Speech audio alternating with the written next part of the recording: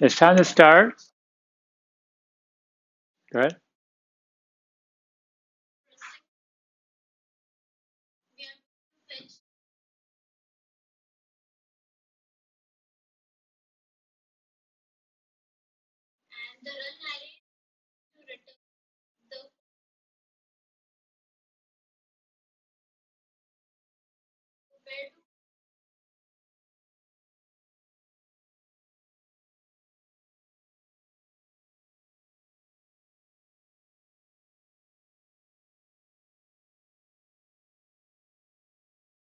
So the general setup.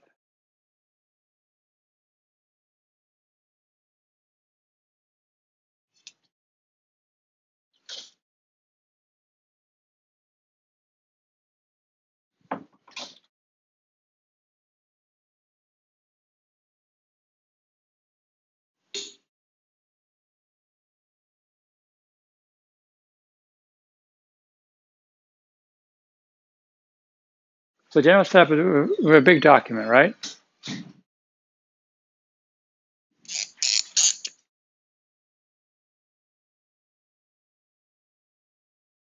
And there's a bunch of text, right? And there's multiple fonts being used.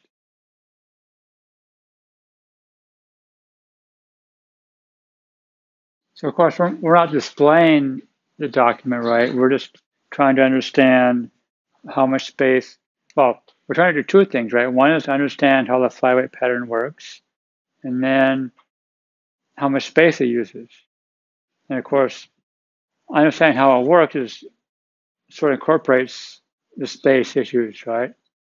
And when you read the pattern, right, it just says, well, you've got this intrinsic state, an extrinsic state, and we can store the extrinsic state somewhere else.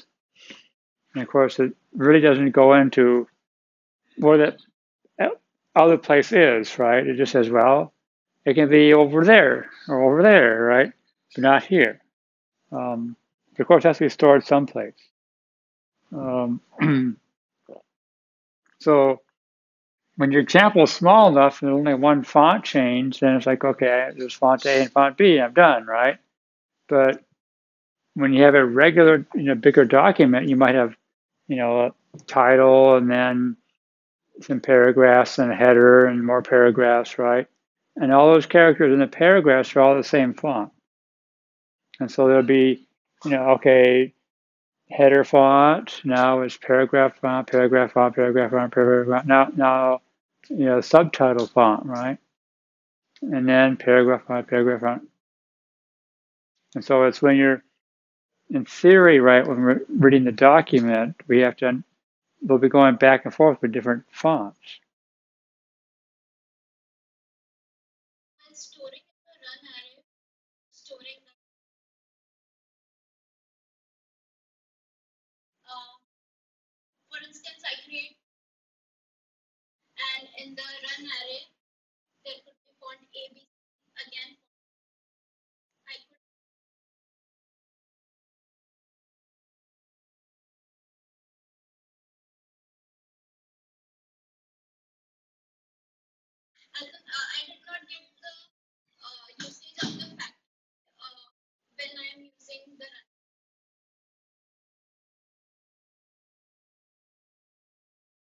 Well, so again, we can go back to not just the font, but the characters, right? Um, say we have some text,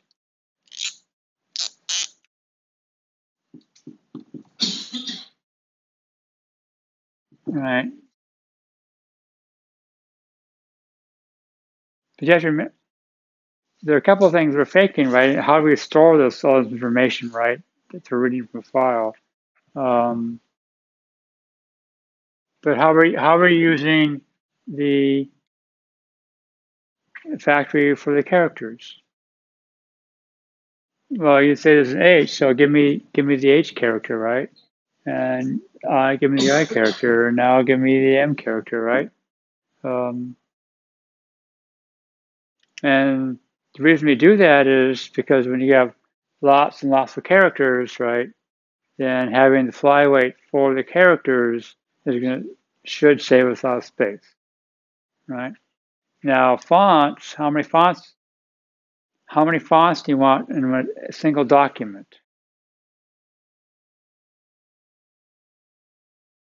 It's hard to imagine more than 20, right?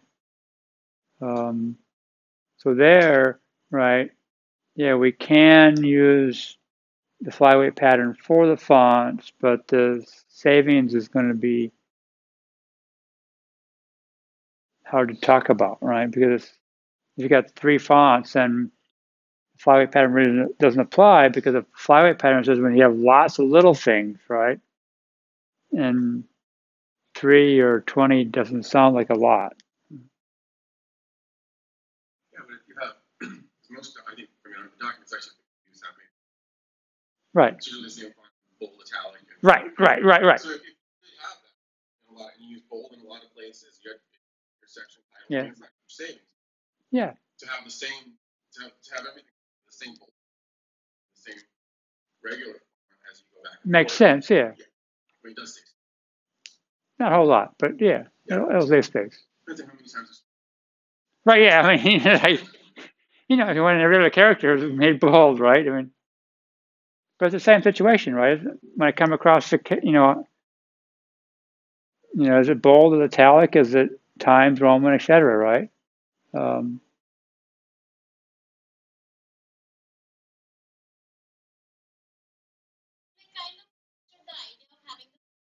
Right. Right.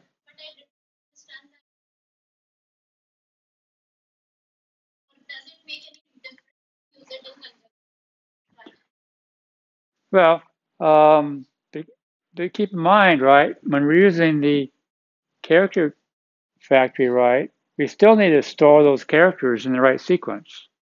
So in a character situation, we still have some sort of container, an array or array list or whatever, right, with the various characters, right? So now it's the same thing with, so you usually got the, so you got one H, you got one I, and one M, and one O, and right. So we got these pointers, space and a space, and then an M, and an M, and an O, right? It's the same situation with the runner arrays, right? Okay, we're gonna have some sort of factory which contains all the different fonts, and then a runner array, right? At some point, you're going to have font A. So you have font A and B and C, and so you've got, right, whenever you use more than one of them, we'll have basically a singleton like object for each font, right? And then run array, when you've got runs the same font, different locations, instead of copying that object, we can have a pointer to it, same as we do up here.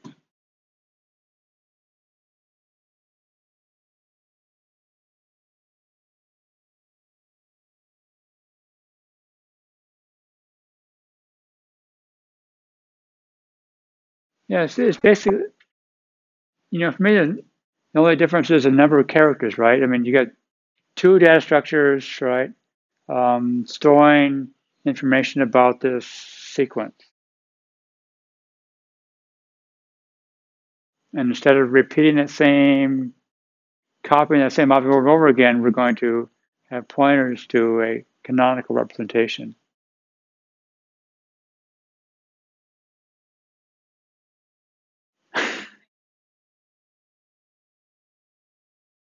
Well, so what do we mean by work, right?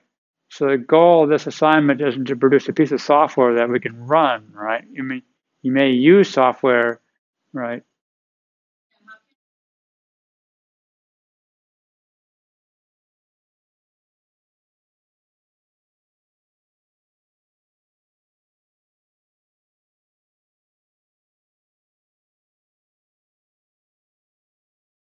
Well, so the question is, how do we show how we compute the space, right? So the first question is what classes and objects do you need? And how many of them do you need? And how much space does each one take?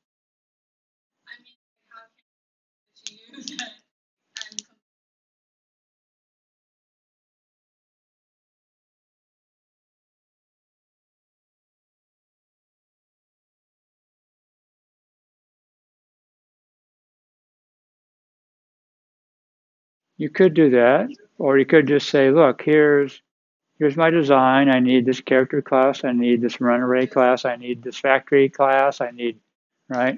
Here are all the classes I need. And then, here's how many bytes each one takes. Yeah, like you said, a report, right? Yeah, I mean, that's, So for unit tests, the only thing that seems complex enough to even unit test. yeah, there's really no testing, right? I mean, it's, Well, unit testing 10%, so leave it out. yeah.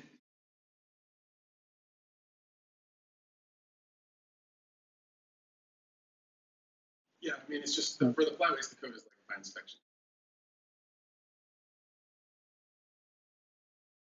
Yeah, that is my standard template grading. I should have modified it.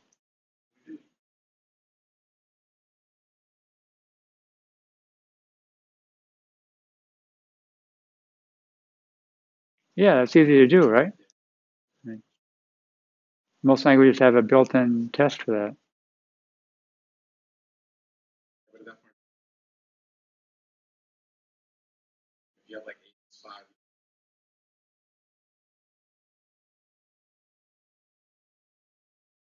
Oh, but you're testing whether or not your factory is really a factory. Yeah. Yeah. I just don't. It returns the same thing twice.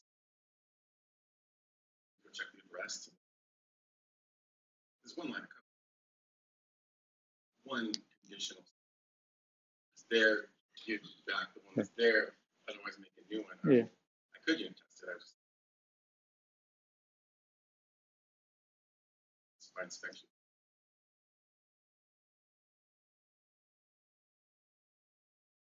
Yeah, your point, you need to test something, right?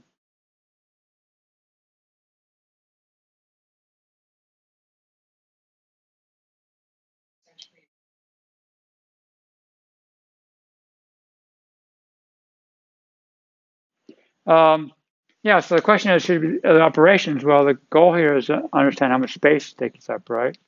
And we're not computing how much space the methods take.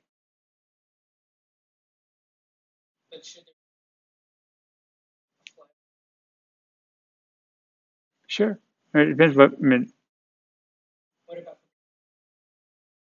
Um,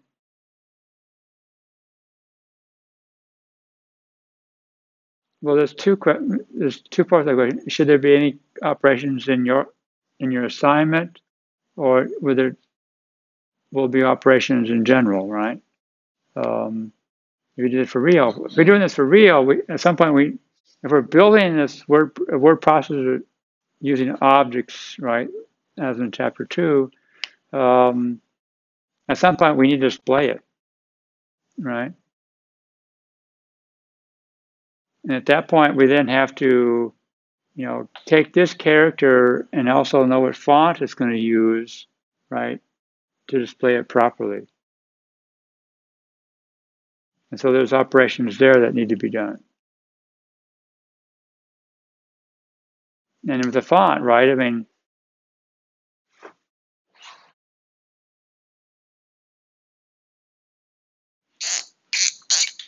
we write that down and say it's just an A. But how do you display that? It used to be it's all bitmaps, right? So you had a bunch of bitmaps, and you just there's an A bitmap and a B bitmap, right, in different sizes. But that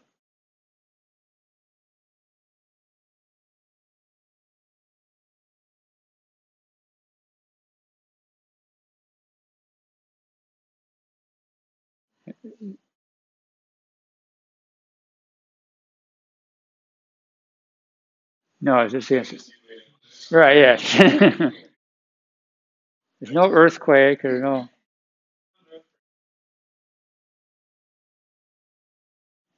no badger or some.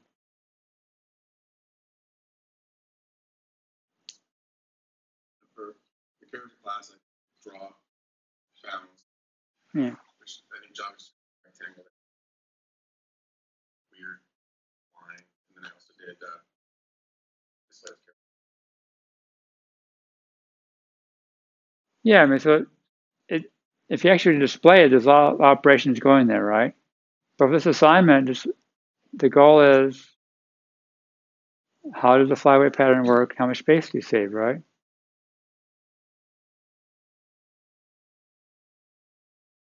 And by space, we're not talking about the methods. Just um, you have to look at the machine language code generated, or in Java case, the bytecode generated to figure out how much space it takes. But that's independent of the size of the document, right? So we don't worry about that so much.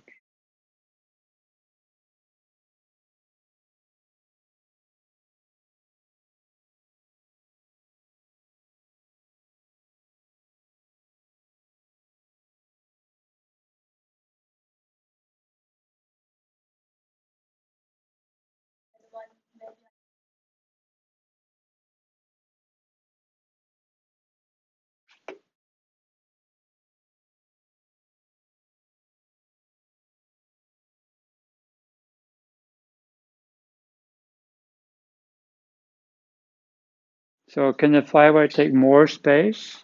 Um,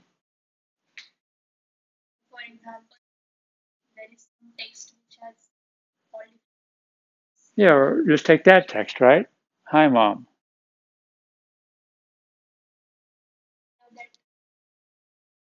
But we also need the runaway, right?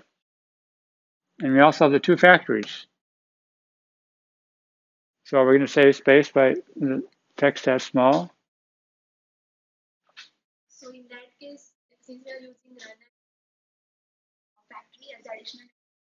Right.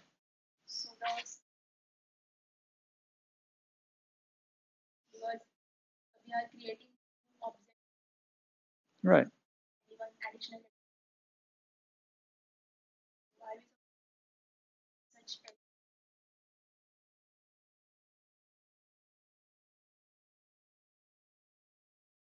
How would you write a unit test for that? I mean, Well, I mean, we're only required to calculate space savings for this for the string. right. Yeah. Yeah. Now, if you want to do more, that's good. I mean, understanding the constraints is good. But Nice. yeah, I mean, I didn't mean for it to be a hard assignment, right?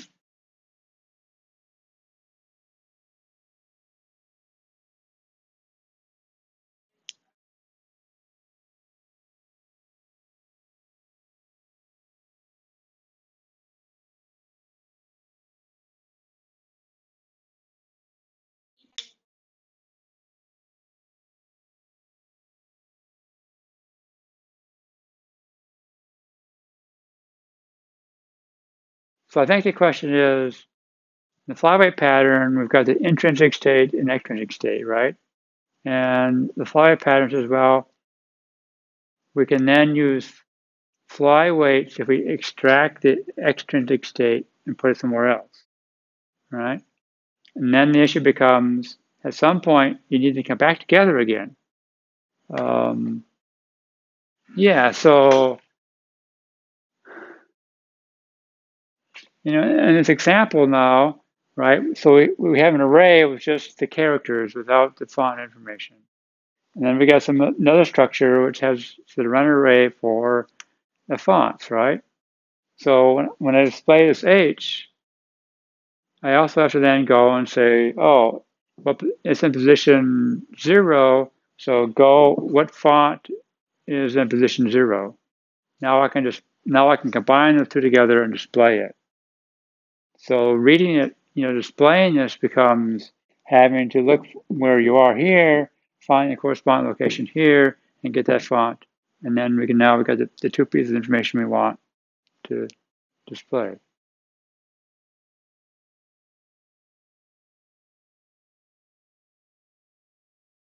Right.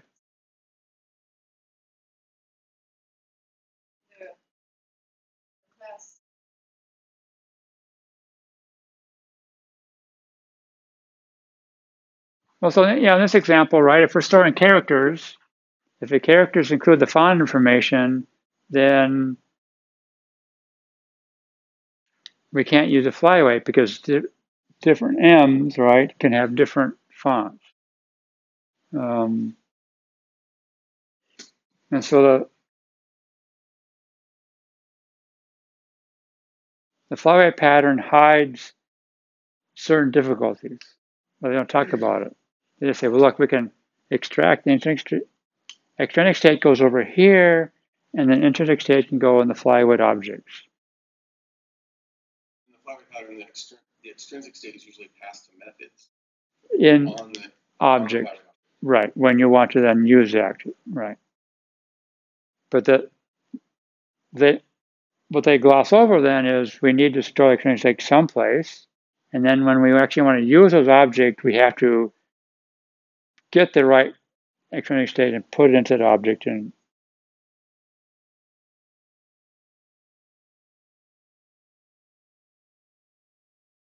which of course makes things more difficult, right? Because now you basically separated pieces out, and now we have to combine them together when we need it. Put it in. You don't ever really put it in. You're always passing. You're always passing. As soon as you put it in, you did. Because the problem is, right? If you got 100 A's, right, and they all point to the same object, as soon as you put a font in there, all of them point to the same font, right? And so, yeah, you basically pass in as an argument to a method. You do whatever you need to do with it, and then it's like a parameter, right? You don't store the field in that.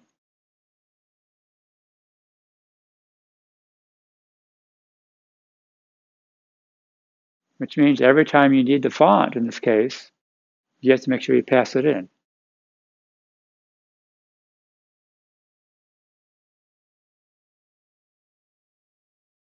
It reminds me of generic Java. There's only one type, so you can't have statics. Right. Yeah.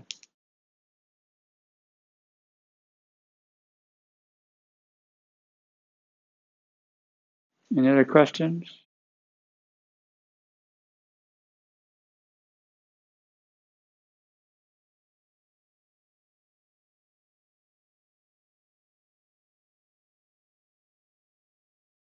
Oh, paper again? Yeah.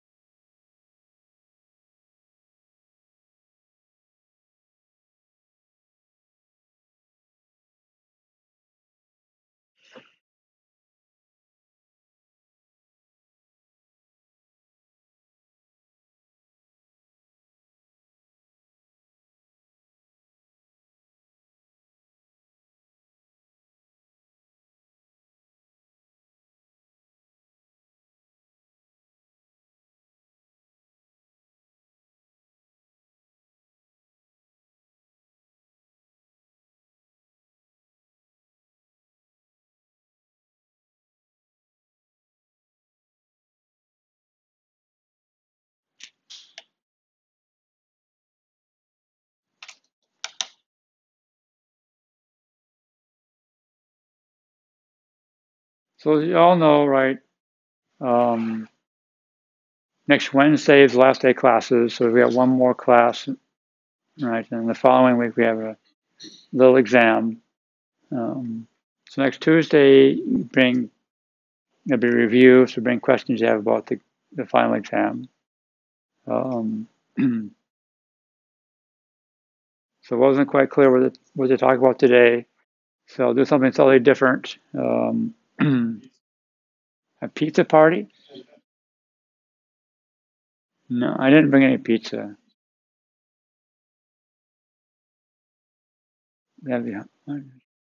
Pizza for 50 would be big stack, right? So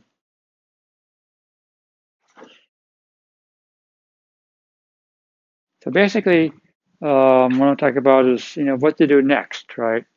Uh, so if you're interested in the things I talk about in this course, what do you do once the course is over? And so I want to talk about a few references to look at. Um, one is Martin Fowler. He has what he calls the Blinky. I haven't bothered to figure out where that word came from. He's a rather famous author in the software world. He's written a number of books. He even has his own book series that he gets to select people to write books for, and put his name, his Martin Fowler series by, and generally he's a very well respected author and speaker in the software world. He goes around, he gets to go to lots of places and give talks, and they pay him a lot. And he also works for a company called ThoughtWorks, which is basically a high-end consulting company, and they get to do lots of fun things. And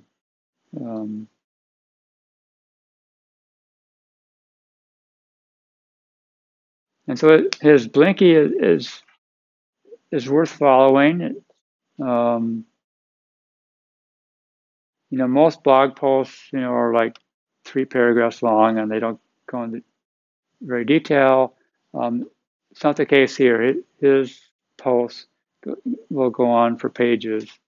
And often they're so long that they come out in installments. Like I had another page and it had 5 pages. So you get notifications for several weeks about the same article he's building up. And he also has other people at ThoughtWorks that will contribute and write articles.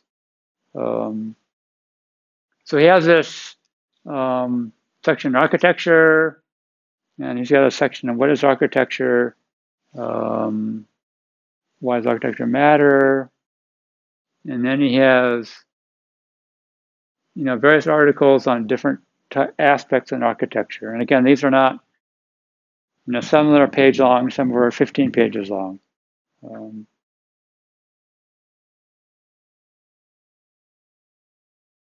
So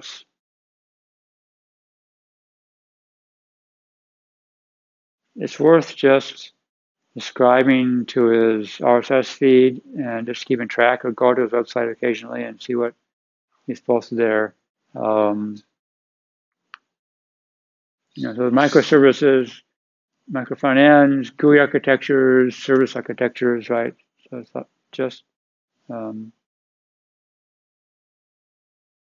often it's things that wouldn't quite fit into his books, or things that will fit into a book later on. But they're just too new, or the thoughts are too new that books take a long time to accumulate the material, and then once you get the material, it takes could take you a year or two to publish, to write it, and then it takes another 3 months, right, go back and forth with the galley proofs and get it printed, and then, right.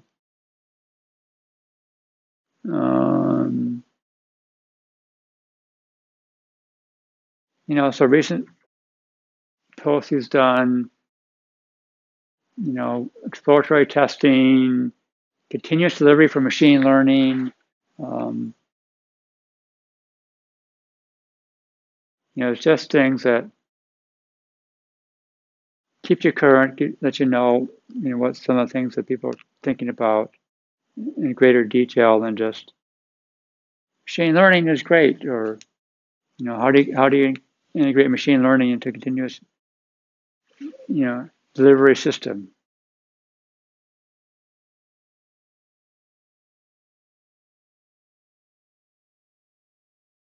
Another interesting thing, what they do is every so often, I'm not sure it's every year, I think it might be every year, they come out with their technology radar and they look at 4 different areas: techniques, tools, platforms, and languages and frameworks.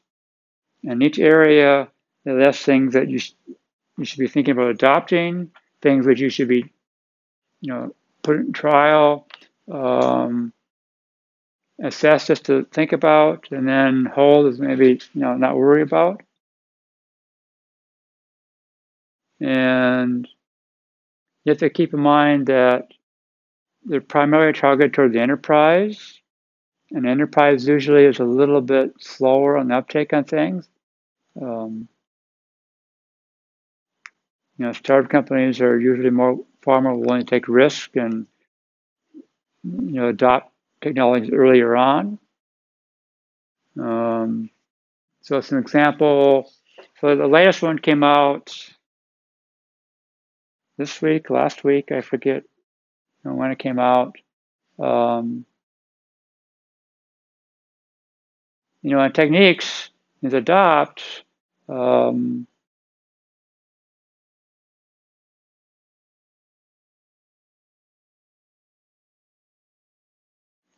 Here's his list, and they will then give 3 or 4 short paragraph explanation of why I think it's important and what it's about. But even just what does run cost as architecture fitness function, right? So often just reading the document, you start learning. Oh, I have no idea what this means. What is it, right? And it's not going to. It's not a book. It's not going to tell you how to do it. It's like, oh, it's just here's something I didn't know existed. Maybe it sounds interesting. I should go look up, or maybe I don't know. I don't care about that. But it just keeps you aware of things which are happening in the field.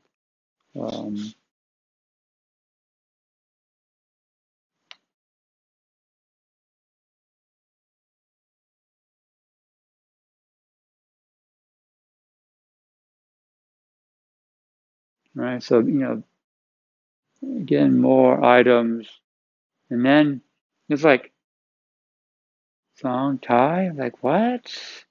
Well,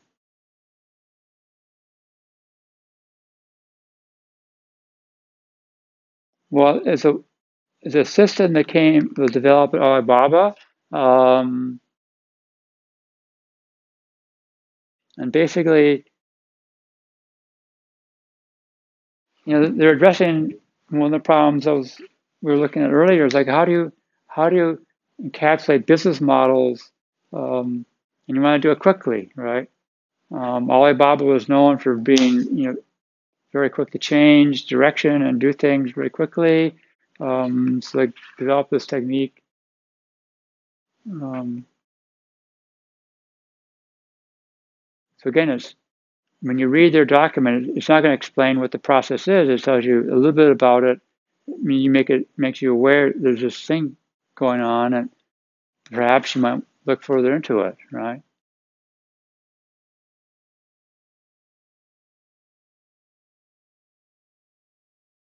Now, as an aside, has anyone heard of Conway's Law?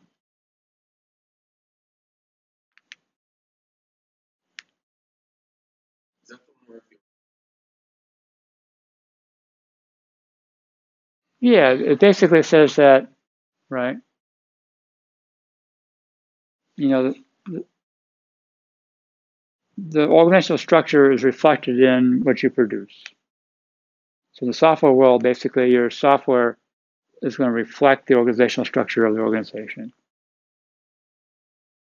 in a detailed way or in a Well, thinking is, look, if writing software, you have a team, right, working on on a section. There's a lot of interactions that go on, right?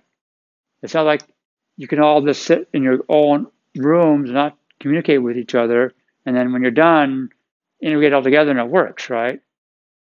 So what will happen is when you design your teams, right, the communication network among those teams, across teams, is going to affect where the boundaries are for your software modules, right? Because if you've got three people in the same room working together on the same software, you can talk to each other and that works well. But if there's two separate teams in different locations, right, and the communication has to go up through the manager and over another manager down, right, then you're going to draw, the software, there's going to be a line here, and here's the software we develop, and here's the software they develop, and then we're going to eventually talk to each other, right? So that's what it means that, right, the organizational structure is going to be reflected in what you produce. And so some people have right, simplified by saying, like if you got 4 groups writing a piece of software, then you're going to have, it's compiler, you're getting a 4-pass compiler, right? But again, what's going to happen, what's going to happen, right? It's like, okay, you guys do this piece, you guys do this piece, you do this piece, and then we'll string it together, right? So that's how the organizational structure, right, is going to affect, right, what we produce, the structure of what we produce.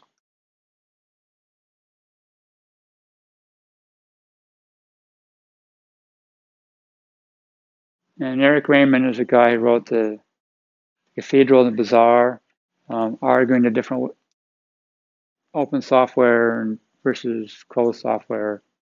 And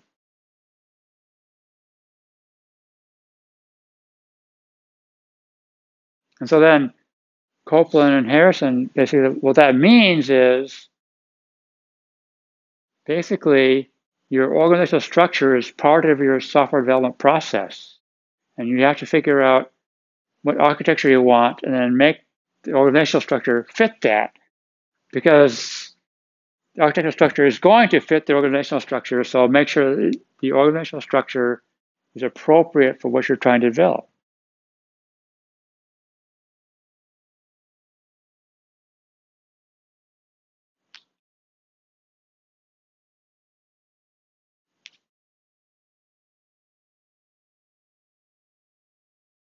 Now, the reason I bring this up now is because, right, this came from, a unique company, right? So their organizational structure reflected in their process that they developed, right?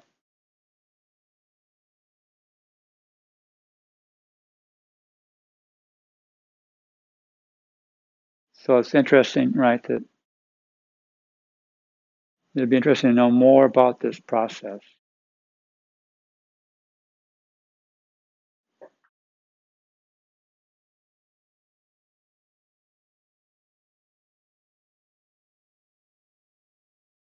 So techniques, assessing it.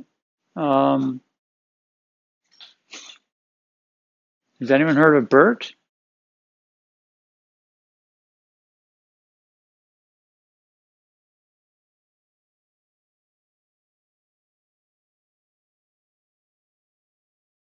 Which just goes to show you, right? Just look at the right.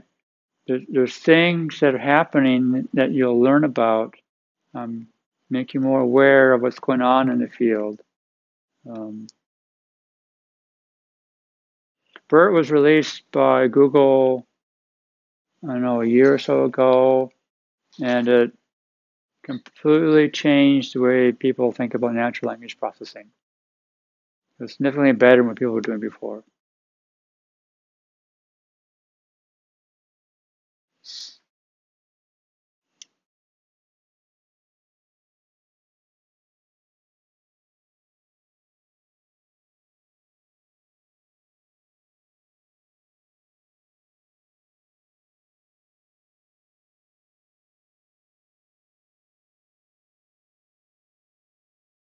Language and frameworks, actually, They didn't have any in the adopt category.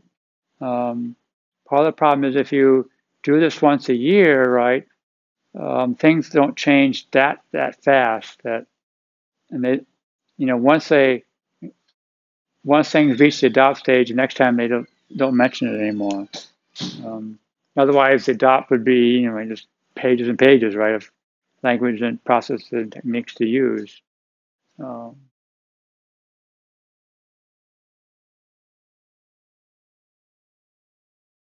But again, it's things that are happening. GraphQL we talked about earlier. Gatsby JS. Has anyone heard of that?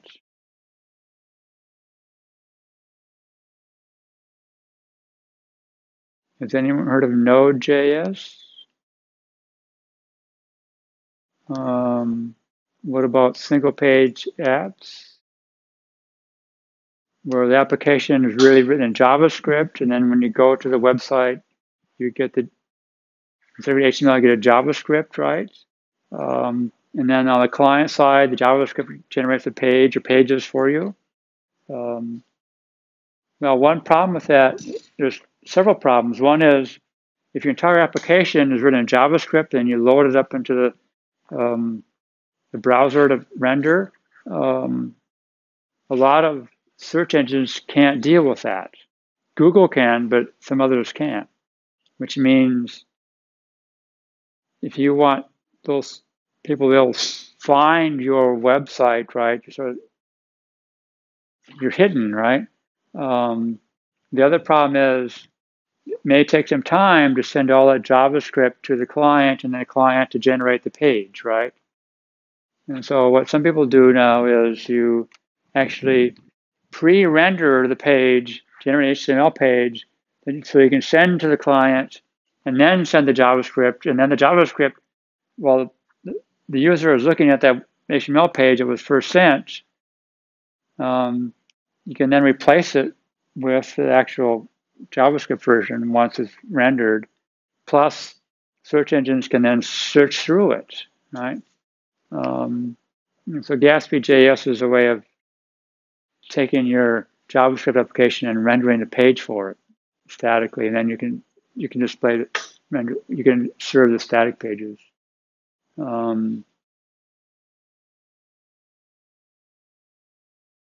Swift UI is part of this movement that both Apple and Google are doing on their productive mobile platforms to get rid of the GUI builders and actually write it all in code. Basically make your code a language that defines the interface. And it's also reactive, so it starts to change how you structure your applications. But again, it's just a source of what's happening, what should we know about.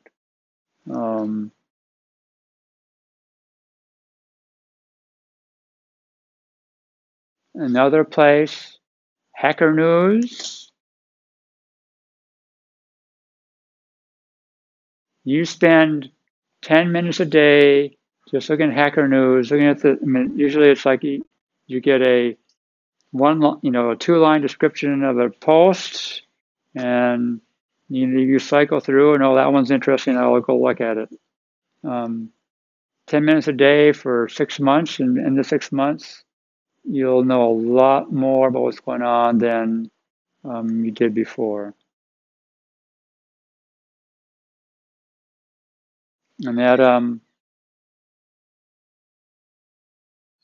you go for job interviews, knowing about all these things is going to be useful because they'll say, do you know about this? And of course I know about that.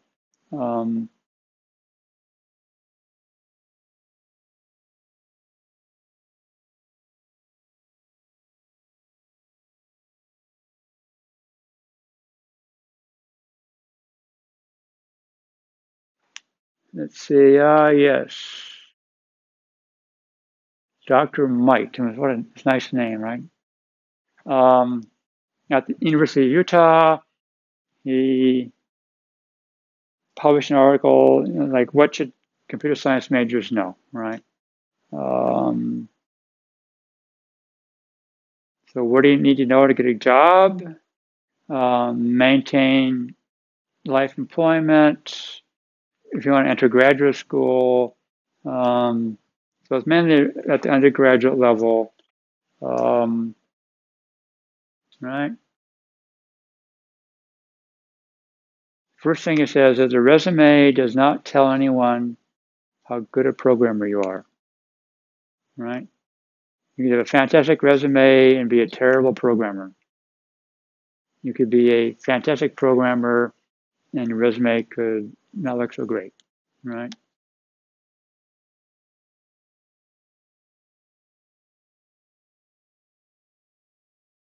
So in the sciences, we don't have this idea of a portfolio.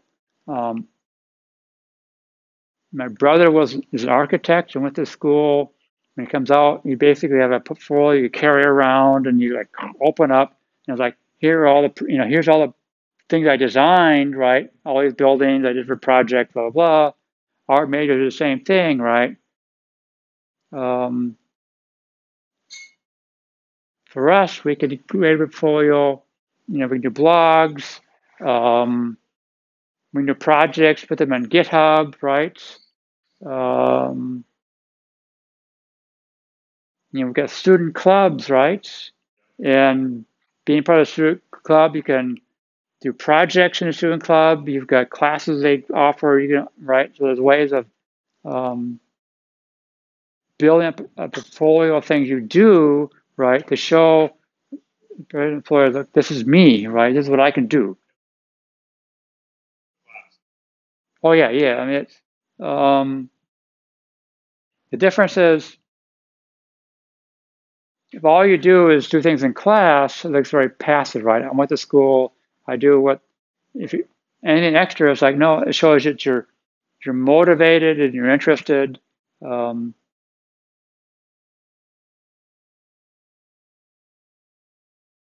Working on open source projects for a while, building up a Stack Overflow. I forget what they call it, the rating or whatever they call it. When the more questions you answered, the more points you got. Well, that's died down because there's,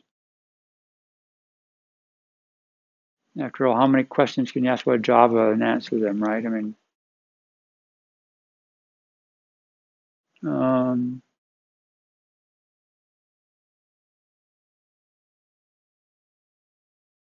the idea of a lone programmer sitting in a cubicle hacking away doesn't work very well. You do some of that, but you still need to communicate your ideas to people in the team.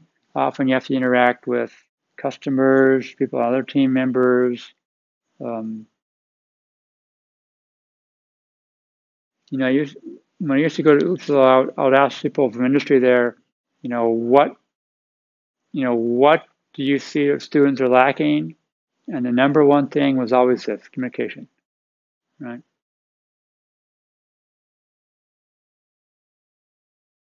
No one ever said, "Oh, I want students to know more about data structures or algorithms," even though often that's what they ask you in interviews. But they assumed that was always going to be there, right? But it was a communication issue that was front in their mind. Right, in a small company, if you're a startup company, you have to do everything, and you can't. And so he has some references, writing for computer science.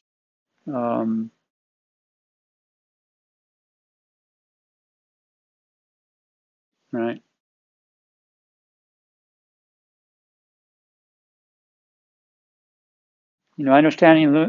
Understanding Unix and the philosophy.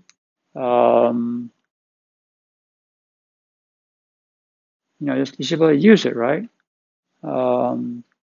Just a bunch of, of course, Makefiles is the old version, right? There's newer systems that do the same thing, but you just know how to use one of them, right? So you got the idea. Um, just um, it gives you sample tasks, simple thing that you'd be able to do. Um,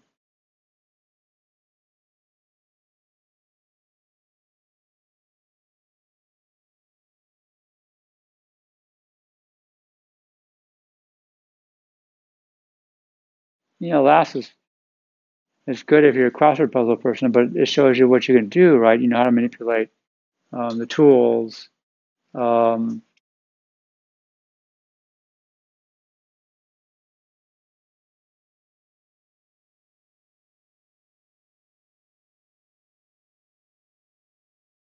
right? Just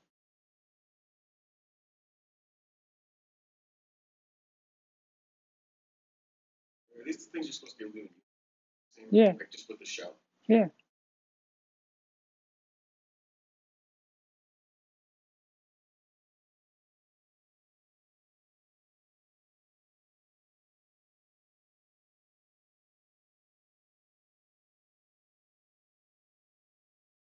Just some basic system in tasks, right?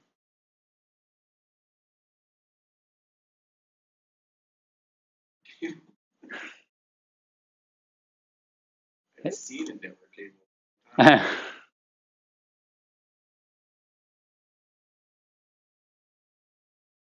I have boxes in my home.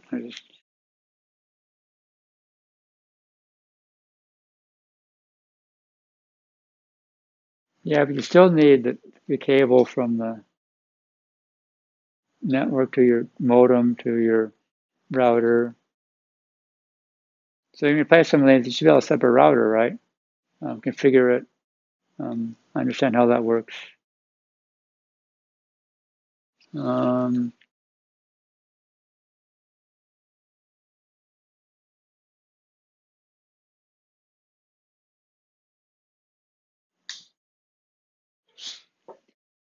it's so when I was a graduate student, um, my first programming assignment was in Algol, and one floor down and off the side there was a team of people building what became UCSD Pascal, which then became very big, right?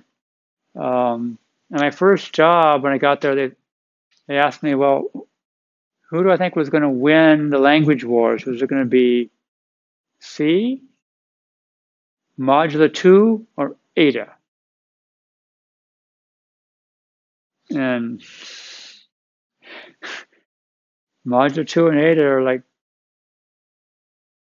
and then it became C++. Um, and right when I was teaching here, initially it was all Pascal. And at some point, Pascal was like, oh, it's getting old in the tooth. What do you do? Like, do you do C++? And they go, I don't think you want beginners to be learning C++. Um, and so when Java came out, I was like, okay, finally, God, you saved us. Um, but now, I mean, Java is going to be here forever, right? But we're sort of moving beyond that in terms of people now writing language on top of Java to make use of the VM, because Java has a lot of boilerplate code, right? So you get Kotlin, right? Closure that run on top of.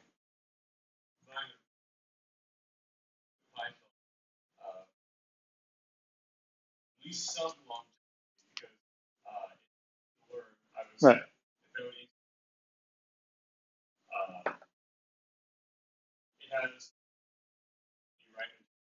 Sure.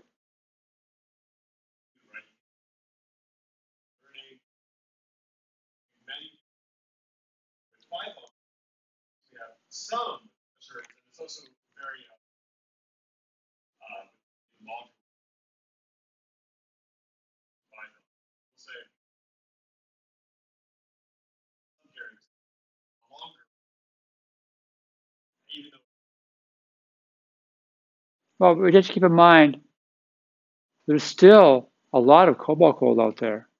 Fortran is still used, right? But once you've got 100 million lines of code in a language, it's not going to go away because no one's going to replace it, right? So these languages don't go away, right? They sort of stagnate. I mean, C++, when's the next standard coming out? Is it next year or the year after? I think it's, I mean, there's a 19, yeah. What? Yeah, I know it's in it, right? But it's there. So these languages, they don't go away.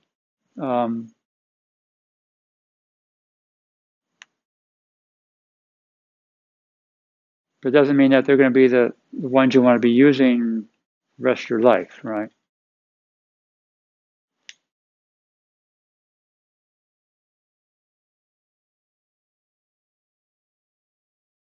And so, yeah, learn different languages. And here's his list, right?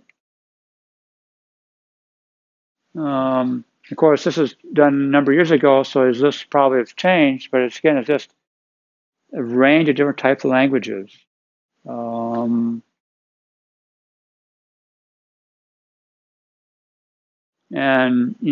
Racket is this version of Lisp. He says, yeah, aggressively simple syntax. I mean, it's Lisp, but it's parentheses, right? And then he says, yeah, for some students, they won't be able to handle it. And he doesn't pull any punches. Like if Lisp is, if you can't wrap your head around Lisp, then you may want to think about a different career. Now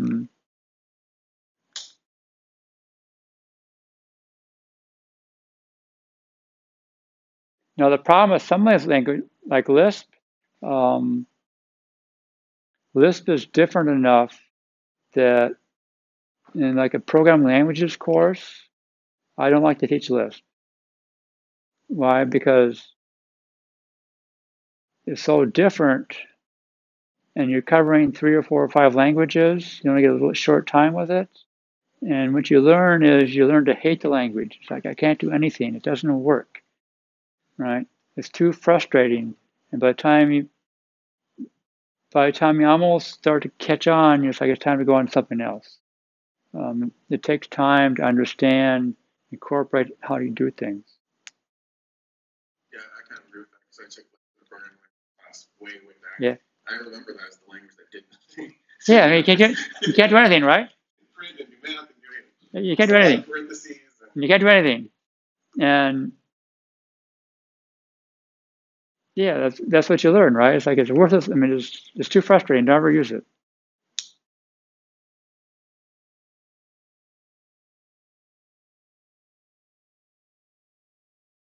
If taught correctly, I mean, not in 2 weeks, not in 3 weeks. I mean, just the few times I've been able to teach a course on functional programming, right? I assume it's going to take 3 weeks for students to go to the fact that there's no for loop. Because that's such built in to what we do, right? For I equals or for, I mean, that's for, it's just so fundamental and like, no, you can't do that.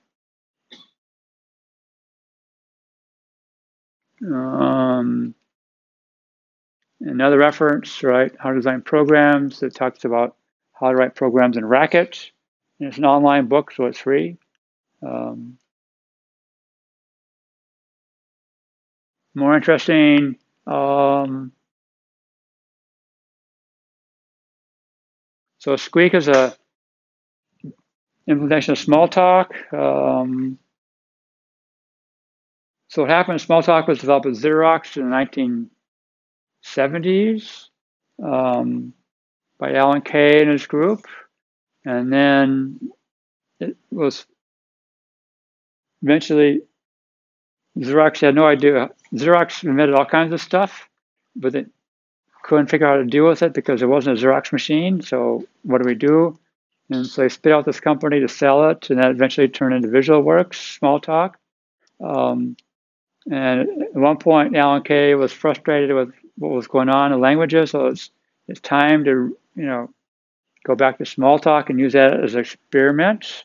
And so they then went back to one of the older versions of Smalltalk, which was by then available without a license agreement, and they turned it into Squeak. And so he and a bunch of people volunteered to create this system. And everything's an object. I mean, everything. A class is an object. So, like you said, it really helps you understand this concept, what it means to be an object. Architecture, right? I mean, you should understand how these machines work.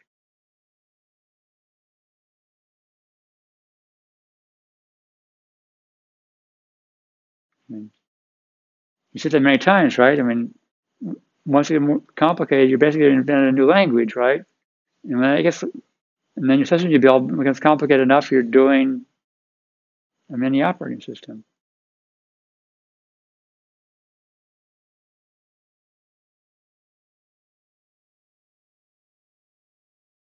Right? Just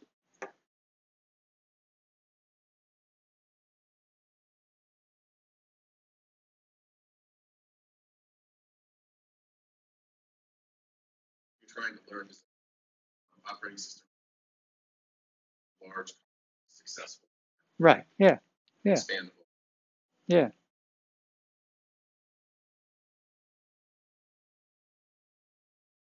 Just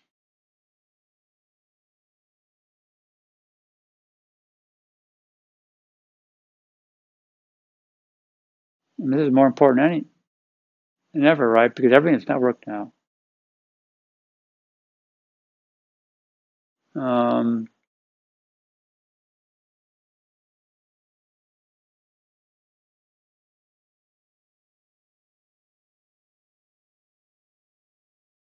I once asked some people to write I should used to have students write clients and servers. Initially, it was sort of panicked, like, how can I do that? I mean, um,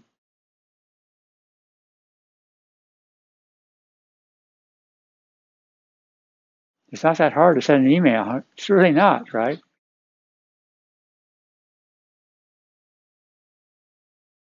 Um,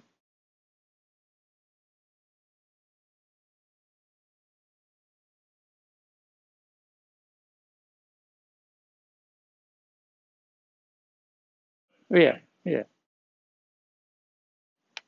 right. So even just going to a coffee shop, then, right? Just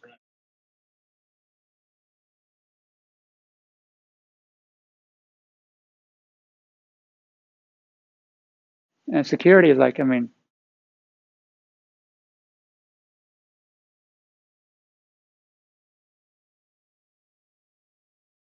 if you had half a clue of how insecure our systems are.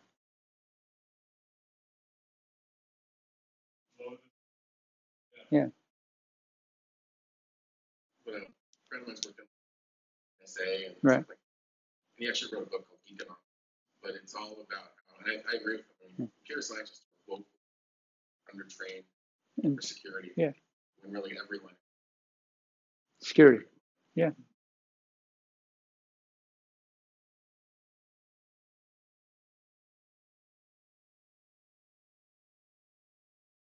right.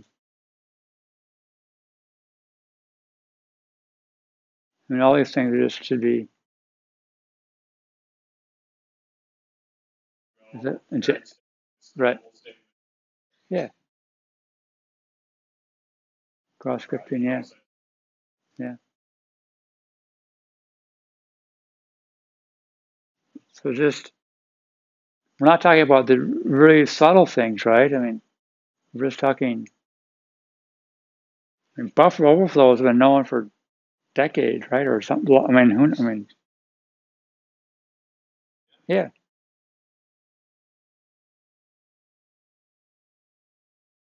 And so you get several references, which are,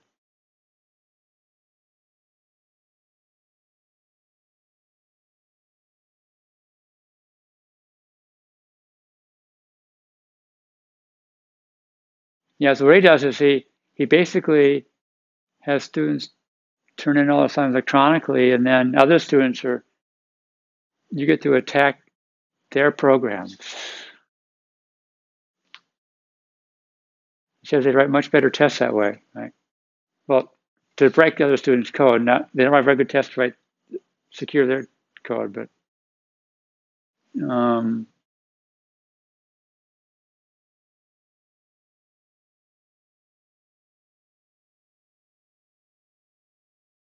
particularly now since data science has become so popular, this book is very, very good. It's not necessarily dedicated towards computer science, but it just talks about data and how to display it, and very graphical and shows all kinds of ways it's done and not done.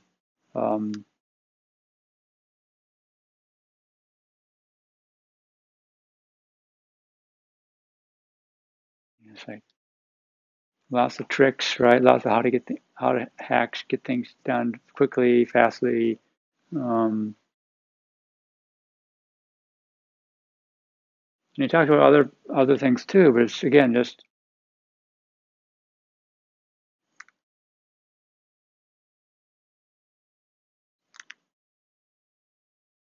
it's a big field, lots of things going on. Um, you're not going to learn a fraction of what you need to know for your entire career at school, right? You always have to be. So I feel like it's almost time to be split.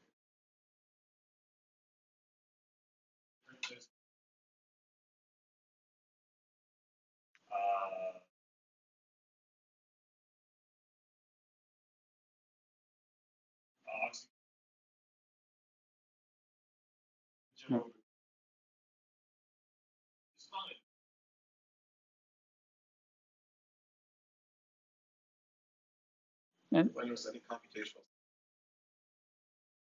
yeah, but again, that's designed for scientists that use computers, right? Um, some schools, software engineering is a separate major. Yeah.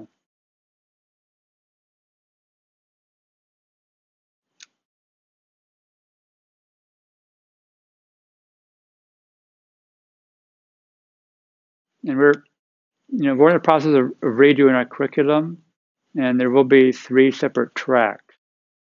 Although, because of all the regulations, and we can't call them tracks for some reason. I have no idea why, but um,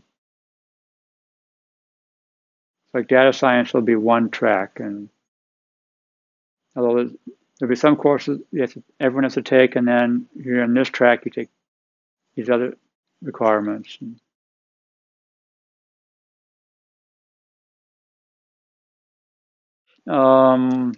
one last thing, um, this guy was a graduate student at University of Georgia Tech, which is a pretty high-powered computer science place. Um, it's he says, yeah, if you um,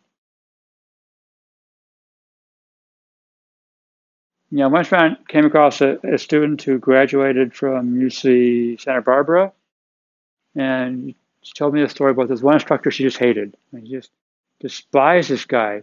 Why? Because she'd have a problem, she'd go to him and ask a question, like, oh, go look it up. Just go, that's all you just go look it up, right? Go look it up. And then when she got out in her first job, she was like, couldn't understand why all the new hires couldn't get anything done. Well, you just go look it up. Um, you know, he had trained her to, you have to dig into those books and manuals and stuff to find out what you need to know. And so she got used to doing that. And then when she got to work, she could actually do it. And that's one way different about my experience now than years ago. Yeah. Computer science. It used to be hard to figure out. Now you can literally type it, how do I know. That's right. Yeah. It comes on like Stack Overflow. Exactly what. And we haven't figured out how to deal with that. In terms of what you did 20 years ago was good training, right? But you had to think about what's going on and how do I solve this problem? Now it's like, well, it's not a Stack Overflow, so what do I do?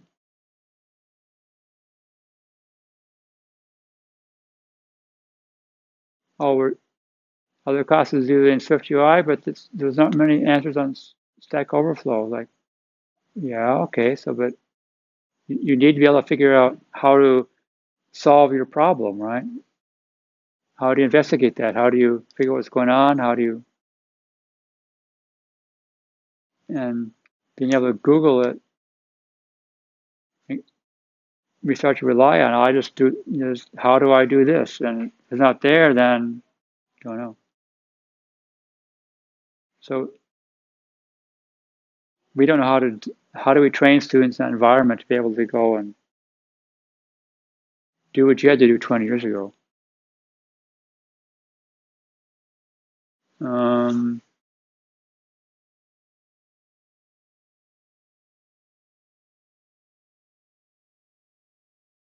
Right.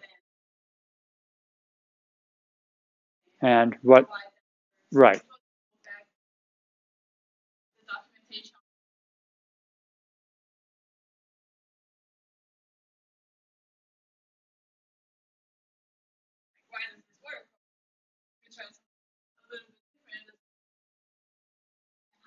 Right. Yeah.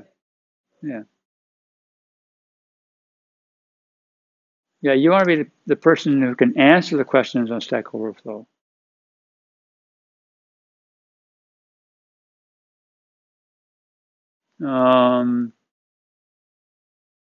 Right. So he says, yeah, I mean, you're a CS student, so join, right? Be, part of the clubs.